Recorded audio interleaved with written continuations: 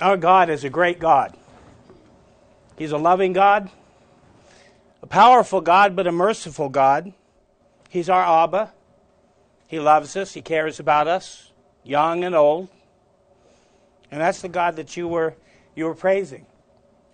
And you said, if all the things of the creation praise Him, then so will I. And that's what all of us should be thinking and believing here on this Sabbath day that God created and set apart for us to be able to be together on this occasion. So will I. So will I. I hope that message comes through to everybody. So will I. I bring you greetings from Montgomery, Alabama, and all the brethren there.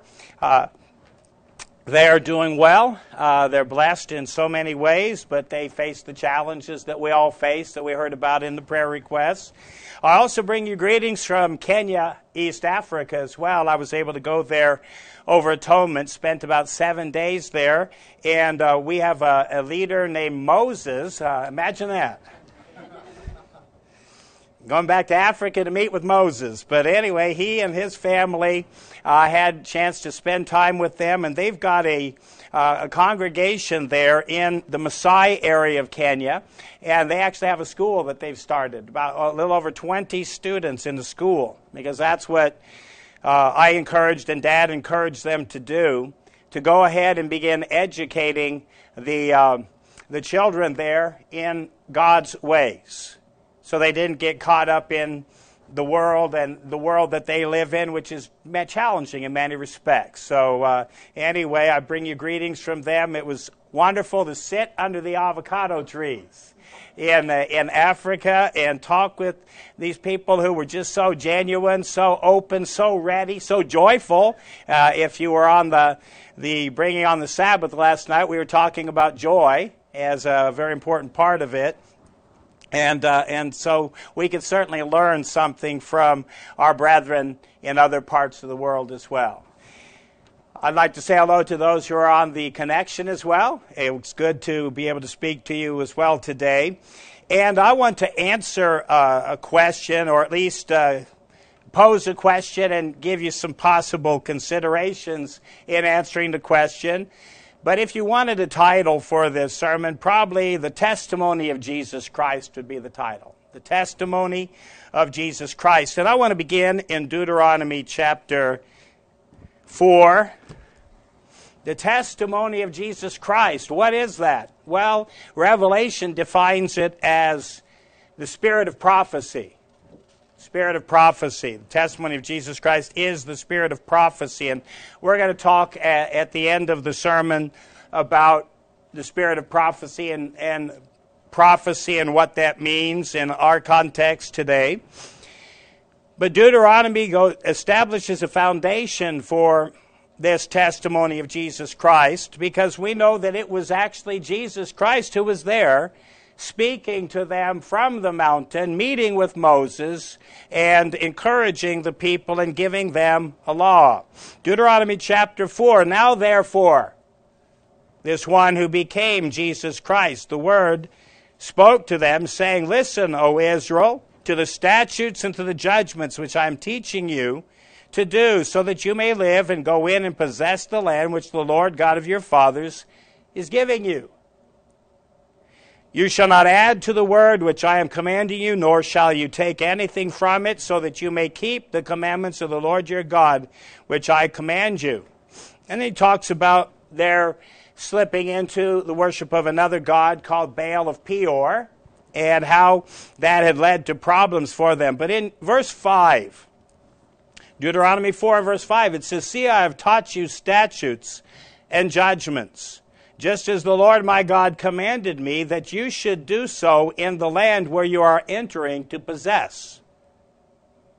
Therefore, keep and do them, for this is your wisdom and your understanding in the sight of the nations, which shall hear all these statutes and say, Surely this great nation is a wise and understanding people.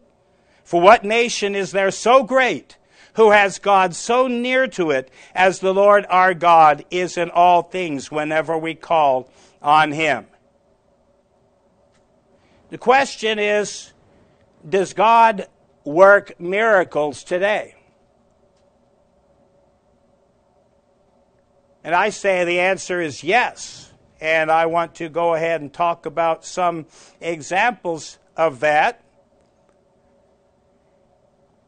But I guess the important thing is, do you believe that God works miracles today? Now, there can be an issue with defining what a miracle is, because I've heard an ad about this, what they call a miracle network. A miracle network, which is, people giving funds to support various activities that help people with their physical problems, medically, otherwise. And it's called a miracle network because of the changes it accomplishes in people's lives from a physical point of view. But I'm not talking about miracles in the sense of, those things that can be done to help somebody who is struggling in life, who has health problems. Talking about those things that are inexplicable, those things that are absolutely unexplainable. You can't have any other answer but that God was there and God was doing that. Just like we read in Deuteronomy here. The nations will know that God is in your midst. You will have the testimony of Jesus Christ when God is able to work those things that are inexplicable, those things that are incredible, that are beyond the power of man to be able to accomplish and do. And so that's an important question for us to consider, because obviously the witness that we need to bring to the world is that God is still in our midst. And God still does those things. Now, one of the reasons why I felt like I wanted to give this message to you today is that I spoke at a feast site a number of years back. It's only been 2 or 3 years, I guess. And I described a miraculous intervention that I was aware of. I had a number of people who had testified to it, that it had happened. And it involved particularly my father, and the fact that there was a baby that was brought to him while he was in a Days of Unleavened Bread service. And this mother, he was called out of the service, and she thrust a dead baby. It had been dead for over an hour. And she said, my baby's dead. Do something. Help me. And anyway, the upshot of the story is that as a minister of God, he went down and he prayed for that child with a couple other witnesses there. And that baby came back to life, was restored to life. This is back in the 1950s, late 50s, maybe early 60s. I don't remember the exact date. But it was definitely an inexplicable occurrence. That there was no reason that child not only would be restored to life, but also not suffering catastrophic problems because of being without air for that period of time. But the reason I'm speaking about this today is I got a call a little while after the feast had ended, and I got a call from somebody who called and said, have you got proof that really happened? Have you got proof? Do you have your line of witnesses, who are going to say that? Because the concern that the individual had was that, how could I, as a minister of God, get up there and talk about something unless I had all these people lined up to corroborate it? Because there are people out there who don't believe that God really works that way anymore. There are people that believe that God shut off the miracles after what was called the apostolic age, that we don't have those things happening today, now. That God is not quite as near to us today as he has been in the past. And I say that is not true. And I want us to consider that. God wants us to consider that, because how near is our God to us? How well do we know him and know that he is able and willing to answer our requests? Let's go to Revelation chapter 12. So I want to give reference to this particular terminology, the testimony of Jesus Christ. Revelation 12 speaks about a woman clothed with the sun and the moon under her feet, with 12 stars on her head, and that she gave birth to a child, a male child, who will rule all nations with an iron scepter, and her child was caught up to God and to his throne. Well, we know who that is, don't we? The one who is our Lord and our Savior, and it speaks about her being taken to this place to be protected for a period of time. But at the end of that chapter, Revelation 12 and verse 17, after the dragon seeks to destroy the woman and is unable to do it, says that then the dragon was angry with the woman, and he went to wage war with the remnant of her offspring, who keep the commandments of God and have the testimony of Jesus Christ. Now, we're here today because we're keeping God's Sabbath day, right? That is a commandment, the fourth commandment.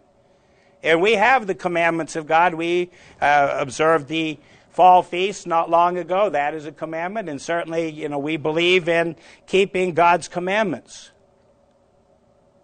But what I'd like to focus on is the second part of that, these offspring of the woman who not only have the commandments of God, but the testimony, the evidence of Jesus Christ being near to them, being in them, that it's bringing about a transformation that is inexplicable.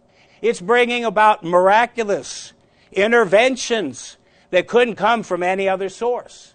That they are representations of the power of Almighty God.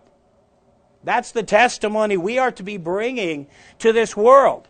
That we're not subject to all the futility and the frustrations of this world just like anybody else out there.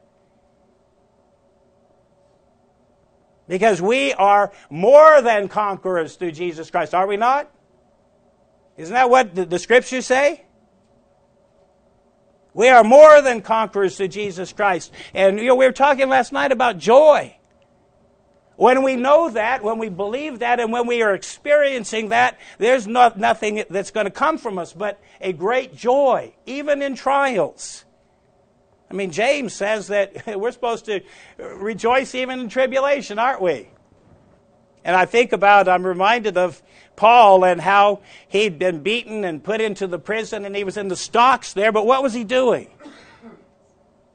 He was singing praises to God, wasn't he? He was lifting up God in a very painful, difficult circumstance. Because there was the testimony of Jesus Christ in his life.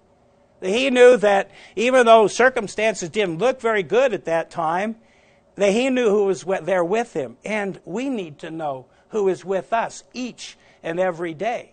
We need to know that God is with us and he does marvelous things. Well, when we look at Jesus Christ, what would you say is perhaps one of the greatest miracles he ever performed while he was on this earth? Think about it for a second. Give you a chance. We could talk about casting out demons, right? The little girl, the daughter of the Syrophoenician woman who was tormented by a demon, or the boy who was tormented by the demon that threw him in the water and in the fire. And that was certainly a great miracle. And we could talk about the little girl, Talitha Kumi, little girl, arise. But obviously Lazarus would be a very significant miracle that he performed. That for 4 days, this man, this friend of his, had been dead, and he stayed back for a little while, didn't he? Stayed back till they'd have him buried for 4 days. And he loved Elizabeth and he loved Mary, but he waited because God's glory was going to be revealed. The testimony of Jesus Christ was going to be evident there. And yet, even in spite of knowing that, it says that Jesus wept, didn't he? Because he really had a heart for the people, and he saw the pain and suffering they were going through. He knew what he was going to do. And so Lazarus, as we hear the story, he said, Lazarus, come out of there, after they'd removed the stone. And what was the attitude of the sister when he said, remove the stone? She said, oh, Lord, you don't want to do that. It's been 4 days, and so it's going to be, he's decaying, right? He's decomposing. And he said, what did I tell you? Believe. Believe. And they moved the stone aside, and he said, Lazarus, come out. And out he comes, all bound up in the burial clothes, right? Stumbling out. And he said, let him go. And there was great rejoicing. But you know, that signed the death warrant for Jesus' life. It ended his life, because at that point, the Pharisees and the leaders had no choice, but they had to kill him. They had to kill him, and so it wasn't very long after that that they actually did that. But if you think about Lazarus, certainly it was a great miracle that he came walking out of there. But where is Lazarus today? He's still dead. You know, he's physically dead, isn't he? He went back to the grave, because he lived out whatever life God gave to him after that resurrection in a physical body, and then he went back to the grave again. So what is a greater miracle? Isn't it the raising up of people from death in this world and in this carnal, physical flesh into eternal life? Isn't that the greater miracle? That he can transform us from those who are dead in their trespasses and sins into those who are living a victorious life in Jesus Christ, who are able to be a witness and a light for Jesus Christ in the world. Because they know that the power is there. They know that they have access to God at a moment's notice. They can go into the Holy of Holies and ask for his intervention, ask for his deliverance. And he stands ready to answer them. Why couldn't Jesus do many mighty works in his own hometown? What was the problem? They didn't believe. They said, oh, this guy is Joseph's son. Joseph and Mary's son. He can't be anybody important. And it wasn't about whether or not they recognized him as being a person of importance by himself. It was whether they recognized him as being God. And do we recognize God? Let's go to Acts 9. I want to go ahead and look through a very powerful example of God's miracles. And again, we're coming up to our day today. So be patient. Acts chapter 9. After Jesus Christ had died himself and been resurrected and returned to the Father, he sent the Spirit to different people. And in Acts chapter 9, we find the conversion of a man named Saul. Saul was breathing out threats and murder against the disciples of the Lord.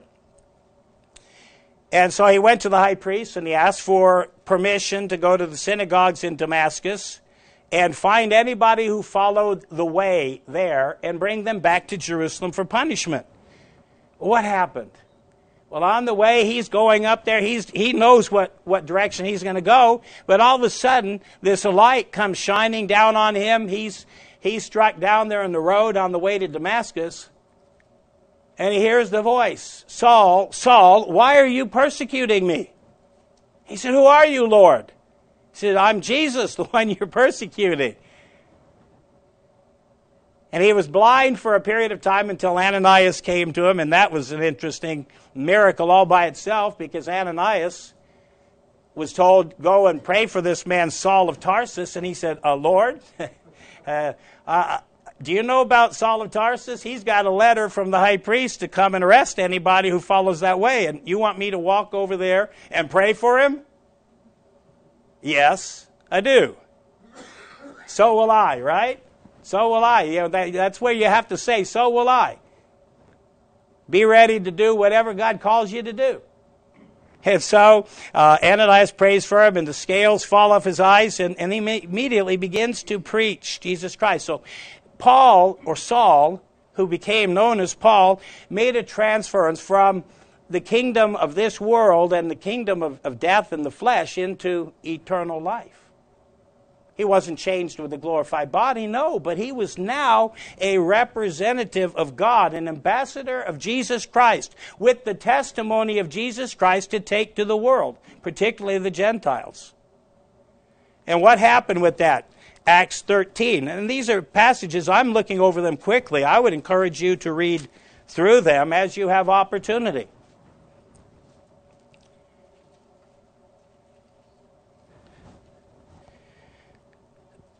Saul was in Antioch with other leaders of the church there, Acts 13. The church that was in Antioch, there were prophets and teachers, Barnabas, Simeon, who was called Niger, Lucius of Cyrene, Manaen, who had been brought up with Herod the Tetrarch, and Saul. And they worshiped the Lord and fasted. And the Holy Spirit said, "Set apart for me Barnabas and Saul for the work to which I have called them." This is a testimony of Jesus Christ, because it wasn't that they were doing things the way they chose to do things. They were humbling themselves before God, saying, "God, what do you want us to do? How do we go forward?" And we really need that testimony in the churches today, that we're really hearing from God and receiving a spiritual direction for the church, because we are living in very important, very serious times. And we need to know that when we're going forward, going forward fully with the leadership and support and encouragement of God's Spirit, which is going to back it up, the work that we're doing with the miraculous works of God that are inexplicable. It's not just something we can do on our own. Anybody can do the works of the flesh, right? Some people are more skilled than us. Who did God call to be a part of His church? The great and the mighty, mostly? Or the weak and the foolish? The ones who are not considered very highly in this world. But God says, "I am going to make something out of you that will be inexplicable. I stand before you as a miracle of God today." There's no way I would be standing here in front of you today except for the fact that there is a God in heaven who calls His people and sets them apart and sets them on a path in life. I believe many of you, most of you, hopefully all of you, are also a miracle. That God saw you and He said, "I've got a plan, I've got a purpose I'm working out, I got a job for you to do, a part for you to play in it," just like He did Saul here. We can tend to look at Saul and say, "Well, I never had a Damascus moment. I didn't have the light shining on me." But I think you did. I think we all did. Just maybe we didn't recognize it because it wasn't as obvious as his was. I think about when I was baptized, and I grew up in association with the Church of God, the Churches of God. And I was 22 years old when I finally decided to get baptized. And that wasn't because I was vacillating between one opinion or another. I knew what I wanted to do. I knew I wanted to follow God, but I wasn't quite perfect yet. I see you can appreciate my quandary. I'd always tried to be a good person, live up to being that testimony for God that I needed to be, and I failed sometimes. It would probably be considered little ways by many people. I wasn't out there doing all the things everybody else was doing, but I kind of felt like, well, I've got to get all this in line, and when I've got all my ducks in a row, then I'll go and get baptized, because then I'm sure I'm going to make it. Well, obviously that didn't happen.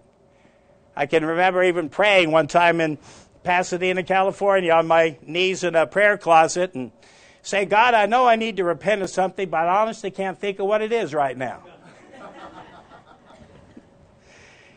Let me encourage you, that's not a challenge you want to throw out to God, okay?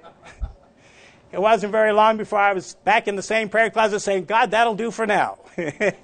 He has a way of bringing the light into your life and showing you how far short you really fall of what He wants you to be, what He hopes you will become. The kind of man, the kind of woman, the kind of teenager, kind of child He wants you to be. And so, anyway, I got baptized. And that was a miracle.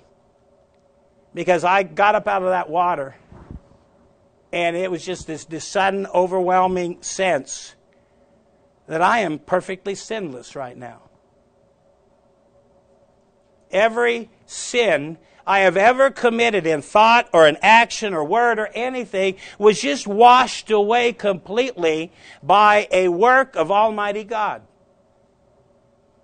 And that was an exhilarating feeling. It wasn't just the water, and the minister who performed it, he was joking with me. He said, well, we're almost ready for the baptism. The ice hasn't quite melted yet. It was in a cattle trough, so in his basement, but he was having a little fun with me. You know what I was worried about? I was worried I could hold my breath long enough. I didn't know how long they were going to hold me under. But I came out and I realized God sees me sinless right now. That's a miracle. That is a gift of God that is inexplicable. Now, what was my response humanly to it? I'm going to go just as long as I can without sinning. And I probably made it to that thought, right? It got proud or whatever. But that was a miracle. It was an amazing thing to realize that the Creator of everything had looked down and seen me as being somehow useful in His purpose. I just want to encourage all of you, whether you're sitting here in Texas or whether you're out there, in wherever location you are, that God looks down and He performs a miracle because He says, I can use that one. And I hope He's performing that miracle in your life right now. This day. That He's saying, I'm going to set you apart and I'm going to do great things through you. Inexplicable things through your life. Let me just share a couple things. And I guess I'll be like Paul, who in 2 Corinthians said, bear with me a little while. I'm really bragging about God, okay? This isn't about me. This is about God, my God, who has done marvelous things. When I grew up, my dad, because of personal challenges and issues he was facing, was not able to be there. My mom was raising 8 children by herself. We had to live on food stamps in a small community. You know, I didn't know how important that was until I became a pastor and I was given an opportunity to counsel a teenage boy in Mississippi. Because he was growing up, his mom was raising him, and he was struggling as a teenage boy to be able to make sense out of everything. And so as we were talking, I was talking to him and his mom because they were struggling. He said, well, Mr. Glover, you just don't know what it's like to live in a small town and have to take food stamps to the only food store. I said, well, son, now that's where you're wrong. Been there, done that. And I knew then God had performed a miracle in the circumstances, and He'd brought it round full circuit, that I was able to use that to encourage this young man there. This teenage boy there in Mississippi. But growing up in that circumstance, I was just coasting along. I was just going to church and being dutiful. I was going to school and, just kind of had some ideas about what I might be doing in the future. And you know what? None of them was this. Not a single thought about this. No way. My kids can't believe it. I tell them, when I was growing up, I was very shy. And they say, what happened? A miracle, that's what happened. I was the one in the group. There's some of them here, probably among the young people. When you get together, you're the one who just kind of sits and listens to everybody else while they're chatting. You got the chatty ones, the ones that'll just talk and talk. Well, I was the one sitting back there. I was part of the group, but I wasn't getting out there and participating in it. And then God opened an opportunity for me to come to Big Sandy, Texas in 1977 for a youth conference. That was a miracle. It was a miracle in my life because it changed the whole direction of my life. I came down here, there were 600 some odd kids from all over the world who were here in Big Sandy, and I went away saying, you know what, the world out there is a whole lot bigger and brighter than I even imagined. And as a result, I ended up applying to Ambassador College, was accepted, and went to the college. And the rest, as they say, is history. But I want to just briefly mention a couple things, one in particular. While I was going to college, I went in 3 years. I completed the coursework in 3 years. And so my second year, which would have been my junior year, I wanted to go on the Jerusalem Dig project. I wanted to go over there and be an amateur archaeologist. I said that, didn't I? I wanted to go over and find something really spectacular over in the city of David.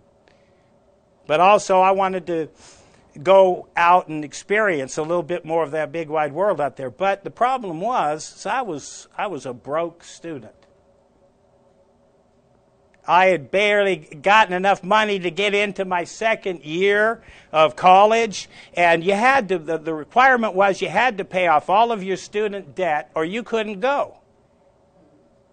And I was working at the jobs that I was working at on campus, and I was calculating and trying to figure it out, but I said, there's no way. I'm barely going to pay off my bill, let alone have however many thousands of dollars it might have taken to go to Jerusalem. So what I said is, well, it's just not going to work. I'm going to be a senior next year, so I probably won't have an opportunity, so this is just an opportunity that I'm going to miss. And I wasn't going to apply. You know what God did? He put it in my mind, Stephen, do you believe in me or not? If I want you to go to Jerusalem for that dig, don't you think I can make the way possible for you? But I can't do that if you don't apply. You're making up my mind for me, Stephen, instead of letting me show you what I will do for someone who puts it out there, who trusts in me. And so I was convicted. I said, all right, I'm going to apply. And then I'm going to pray, because I don't know how this is going to work. And I applied and was accepted.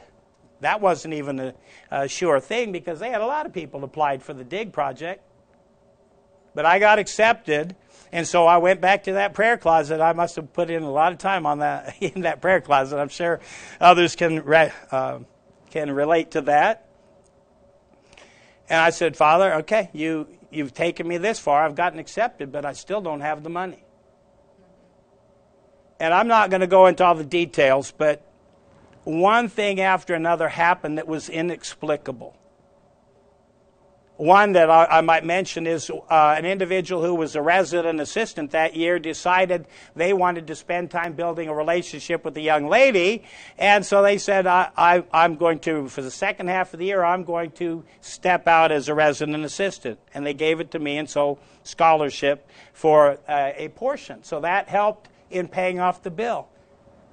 But there were just numerous other things that happened that it just started to open up. The way started opening up. I had the money available that I didn't know how it was going to come, but it started to come. And anyway, the upshot of it was I was calculating my paychecks, and my last paycheck was going to be $100. And I owed $100. I had just gotten one of those little receipts in my mailbox that said I owed $100 to the college. So, all right, $100 I owe. And I have $100, but I need $100 to take with me on the dig. So back to the prayer closet again. God, I don't know how you're going to work this out. I've come so close, $100 away from it. But I'm just asking you to somehow work this out for me. But I know I need to pay my bill. So I took that last paycheck. I got my last paycheck in and went to accounting office, and I said, I'm Stephen Glover, and I'm here to pay off the last of my bill. And they went back and looked and came up, and they said, well, you don't owe anything. Your bill is zero. And I'm like, what? And I said, well, would you check that again? Stephen Glover, S-T-E-P-H, check it again for me? And they went back and said, no, your bill is zero. So I said, oh, God, I don't know how you did that, but to the penny, to the dollar, I had exactly what I needed to go on one of the most outstanding experiences in my lifetime. Why? Because number one, I stepped out to apply. I heard what God had to say. That it was a lack of faith in me not trusting Him to be able to make the way. And then He made the way. And so that was a miracle. That was a miracle that really transformed my life in so many ways. That experience over there. And I've been able to use it greatly in the time that's passed.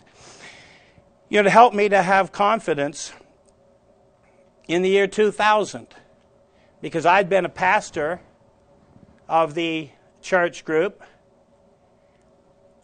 for a number of years. And my family, I had 9 children. We had 6 by birth and we adopted 3 more. So I had 9 children and a wife depending on me. And all of a sudden the church was telling me unless I changed what I taught, unless I started leading people in a different direction, that I was no longer going to have employment there. And some people were concerned that, that might be difficult. But the lessons that I learned earlier made it actually very simple. I said, no, God's never failed me or my family yet, and He's not going to start now. So I don't know what I'm going to have to do. Maybe I'd have to do, as Jeff was saying, get a real job. And I asked him after he said, get a real job. I said, so you're not doing a real job now? And he got it qualified a little bit. But anyway, if I needed to go do that, so be it. If that's what God's path and way for me forward was, well, then I accepted that. But putting the confidence in Him, and I saw His deliverance all the way throughout. The ministry that I'm blessed to work with there in Montgomery, we have our own building. We own it. Go figure. There's no way that could have happened any other way than God has blessed and continues to bless us. Where we continue to do that. Getting in contact with the Church of God International, being able to work together, going and visiting churches with the Church of God International. That was a wonderful miracle that God accomplished. Bringing us together, His body together. And so there are just so many circumstances that I could look to. But I want to go ahead and let's go to Galatians chapter 1. Going back to the Word of God here, Galatians chapter 1. These are scriptures that have tremendous meaning for me because I know that God continues to answer. He continues to give interventions even in physical ways. God still heals today. He still heals His people who trust in Him. Anointing is an important thing that God has given to us. Calling the elders of the church and asking to be prayed for. Asking them to pray with the prayer of faith and knowing that God is going to hear and God will answer. God will answer. We need to make sure that we are absolutely certain of that. That we can have that testimony of Jesus Christ in our lives. Galatians 1 and verse 11. Again, we were talking about Paul and all that God did through him, leading him. In verse 11 it says, "But I reveal to you, brothers, that the gospel which was preached by me is not according to man. For I neither received it from man, neither was I taught it, except by a revelation of Jesus Christ." Those of us who are called to be a part of God's church, His family, His people today, you have the access to a direct revelation of God's will in your life. You have access to God's Holy Spirit. I'm thankful to be able to come over here and speak to you, but you're not dependent on me to come tell you what God's will is for your life, are you? Because God gave His Spirit to all the body. And through that Spirit, He gives us revelation to understand what His will and purpose is for our life, for our family, for our circumstances. Just like He did give me that conviction when I was younger and less mature. I hope I'm more mature now. But God will give you the guidance you need. And we need that guidance. We need the testimony of Jesus Christ that we know that we're walking in His revelation day by day. Because the world we're living in is a very troubled world. The circumstances we face are very challenging today. And we need to see and know the direct divine intervention of God in our lives every single day, whether it be with our children, with the schools that they encounter. They're having things they're having to deal with in school or university. They're challenged today. It's a hard world to live in and hard world to have faith in. But we're called to be a witness and a light in that world. And that means we need to have that revelation of Jesus Christ, Him revealing Himself in us and through us in the world. That's what the calling is. That's what the gospel message is. It's about all of us doing our part to be an ambassador for Jesus Christ. So he said, I received a revelation of Jesus Christ, for you've heard of my former life in Judaism, how I persecuted the church beyond measure and tried to destroy it. And I progressed in Judaism above many of my equals in my own heritage, being more exceedingly zealous for the traditions of my fathers. But when it pleased God, who set me apart since I was in my mother's womb, and called me by His grace to reveal His Son in me, that I might preach Him among the nations, I did not immediately confer with flesh and blood, nor did I go up to Jerusalem to those who were apostles before me, but I went into Arabia and returned again to Damascus. And after 3 years I went up to Jerusalem to see Peter and stayed with him for 15 days. I saw none of the other apostles except James, the Lord's brother. In what I am writing to you before God, I do not lie. Then I went into the regions of Syria and Cilicia, and was unknown by face to the churches of Judea which were in Christ. They had heard only, he who persecuted us in times past now preaches the faith which he once destroyed, and they glorified God because of me. We can read that about Paul. That needs to be true about every one of our lives. That God uniquely called us and He set us apart, and He is revealing Himself in and through us. And there's no lie in that. We walk in the truth. We live in the power of God. Let's go to Colossians chapter 4. Colossians 4.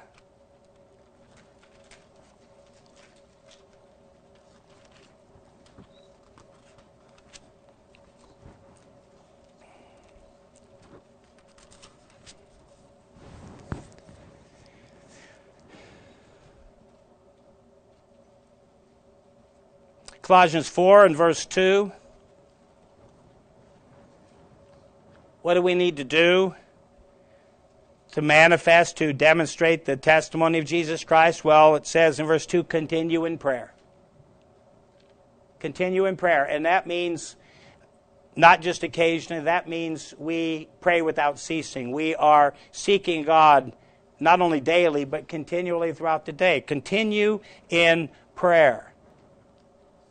Jesus Christ said, my Father's house is to be what? It's a house of prayer, isn't it? It's built upon prayer. And prayer needs to be a communication with a God who is real, who does exist. What does Hebrews tell us? That faith is the belief that God not only is, but He is a rewarder of those who diligently seek Him. That's a description of faith. Not only believing that God exists, knowing that God exists, but then diligently pursuing Him and knowing that He's going to reward your diligence in pursuing Him. Not only in this life, because isn't that what He said to the apostles, the disciples, that before He had died, God, and they asked Him, Lord, we forsook everything to come follow You. He said, well, I'll bless you. I'll provide for you not only in this life, but in the age to come with eternal life. So God wants to bless His people. God wants to be with us in a very powerful way, but we have to be responsive. Continue in prayer and be watchful with thanksgiving, while praying also for us that God would open to us a door of utterance to speak the mystery of Christ, for which I am also in chains, that I may reveal it clearly as I ought to speak, You need to walk in wisdom toward those who are outside. I personally feel like the challenge that faces the church today is fulfilling the instruction in Revelation to come out of her, my people. Not that we're, believe me, I'm not saying we're going to set up a tent city out in the woods somewhere, okay? That's not where we're going with that. But coming out of her, Jesus Christ prayed that we would be in the world but not of the world, right? Isn't that what he prayed for his disciples? They're going to have to live in the world because you can't be a witness to the world if you're living off in a hermit's cave somewhere. So we have to live in the world, but we have to not be of the world. We have to walk in wisdom. And what does he say? Be wise as what? Serpents, and as harmless as doves. That's our calling. That's the testimony of Jesus Christ. We're wise. We recognize what's going on. And what's going on is evil, frankly. The world is out there trying to destroy your faith. And it's trying to take our children and turn them into those who follow its systems, its ways. And we've got to take them back. I don't think that's optional. I don't believe that's just something that we say, well, it'd be a good idea, but how do we do it? I think we say, God, reveal to us the way. Reveal to us the way so that we can take our children back and give that testimony of Jesus Christ to them. Pass on the greatest heritage we have to give. You know, I can't give my children a lot as far as this world is concerned. But what I do want to give them is a belief and a knowledge that God is real, God is there, and God loves them and wants to bless them and wants to bless us as his people. We're blessed to have a church school there in Montgomery. We had our 9 children, and we educated all of them, and that's challenging.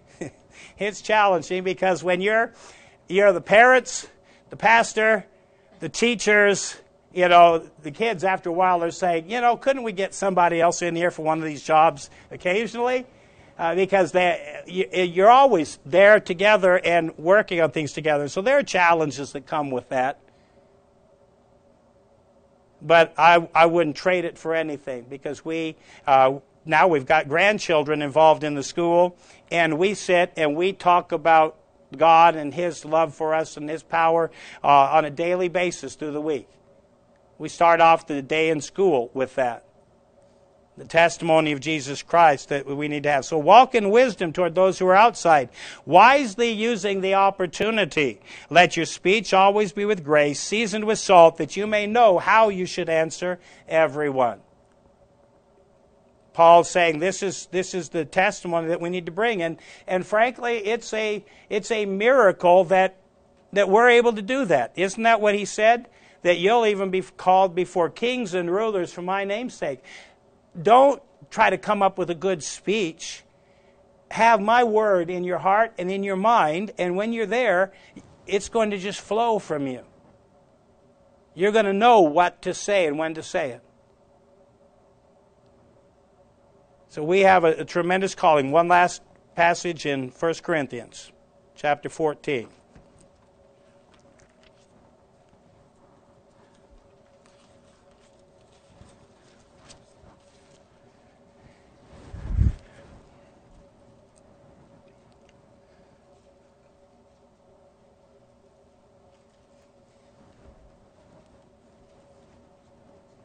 1 Corinthians chapter 14, it says, follow after love and desire spiritual gifts, but especially that you may prophesy. Remember I said that Revelation refers to the testimony of Jesus Christ as the spirit of prophecy. That doesn't mean primarily that you're going to go out and tell future events before they happen. It means something else here, Paul referring to it. What does it say? He goes on, verse 2, for he who speaks in an unknown tongue does not speak to men, but to God. For no one understands him, although in the Spirit he speaks mysteries. But he who prophesies speaks to men. And this is the key to prophecy. He who prophesies speaks to men for their edification and exhortation and comfort. That's the testimony of Jesus Christ, when we're able to speak to people in a way that edifies them, that builds them up. It exhorts them, it pushes them along, and it comforts them, because we all face problems and trials along the way. And the testimony of Jesus Christ is when all of us, as individual members of that one body, are really working at peak performance. Now, Jesus Christ made it very plain. We can't claim age as an out. Okay, I'm older, I'm weaker, I've got this problem or that problem. Because he says, my strength is made perfect in what? In your weakness. When we are weak, then we are strong. When we realize that our sufficiency is not based upon our ability, our wisdom, our understanding, but upon the God who created us for his purpose, who is making us a people that we read about in Deuteronomy, a people who are set apart. He took them out of Egypt, and he taught them in the wilderness. They couldn't fulfill that calling because they didn't have the Spirit. I love the example of Eldad and Medad, where Moses is calling the elders to come up to the tabernacle, the tent of meeting, and Eldad and Medad were out in the camp, and God still gave them the Spirit out there. And they started to prophesy in the middle of the camp, and word got to Joshua saying, you got to go tell Eldad and Medad to be quiet out there. And what was Moses' response? He said, if only everybody in Israel had God's Spirit and was speaking prophetically, that would make my job a whole lot easier. Well, God's called a church now, his church, and he says, I'll give my Spirit to you. And as you continue in the prayer and worshiping and serving God, then he says, I will bless you. I will guide you. I will give you those gifts. So it says we should desire those spiritual gifts, but prophecy, which speaks to edification, to exhortation, and to comfort. I hope, and it is my prayer and desire, that a miracle has been done here today. That in some hearts and minds, my heart, mind as well, that change has occurred. Something inexplicable. That we are more prepared now. Because if we just come here and we do all the church things, right? We get together and we sing the songs and we have a sermon, and then we go eat some food, I imagine, afterwards, and visit and fellowship for a while, and then go off to our homes and our families. Then that's not the testimony of Jesus Christ. The testimony of Jesus Christ is that what we do here and what we do now will impel us and move us to say, we're going to be better this coming week and this coming month and this coming year. We're going to be better at giving that testimony in every aspect of our life, every opportunity. That we're going to be able to tell about what God has done for us. I think sometimes we're afraid to talk about that. People might think, well, what are you bragging? That God did this? No, brag about God. And sometimes we don't talk about the little things that God does. If obviously some great miracle happens, then probably we'd be more ready to tell about that. But we need to see the miracles that God does every single day in calling us and setting us apart and calling us his people, that the nations might know. What did it say? That God is among you. Brothers and sisters, be that testimony. Live that testimony. Let people know God is here.